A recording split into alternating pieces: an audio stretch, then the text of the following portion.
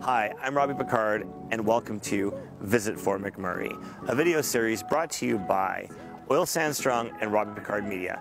The whole purpose of this video is to show the world how beautiful Fort McMurray truly is, and to highlight the fact that it is an oasis in the oil sands. The whole point of this video series is to dispel some of these nasty rumors about Fort McMurray, that it is only a work town and a camp town. It's not true. There's many families who have lived here for generations and are part of this beautiful community. And they take offense to it when celebrities like Neil Young call it Hiroshima, or these people say it's all just a work town. There is true that there's peaks and valleys throughout this history where there's been a lot of, transient people here. But most of those transient people come here to make a better life for themselves because the opportunities that the oil sands presents is better than where they came from.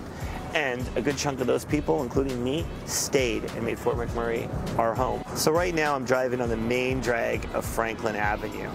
Now Franklin Avenue is as much Fort McMurray as Fort McMurray is Fort McMurray. So many people have driven up and down these streets, and when they first arrived, stayed at the towers or some of the low-income places so they could get on their feet, and then they moved on, bought homes, got different opportunities. We're also a town of multiculturalism.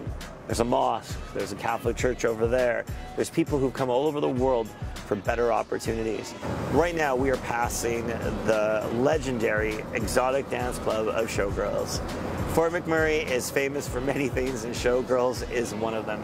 Some of the world's top exotic dancers have graced their walls from time to time throughout Fort McMurray's history. And Showgirls is as part of Franklin Avenue as the local grocery store.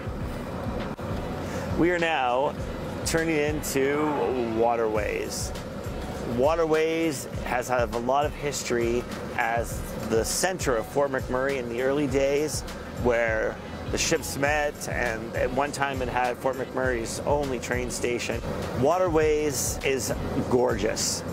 It's a smaller community, but the people here are very passionate about their homes, and they take pride in living in this close community here.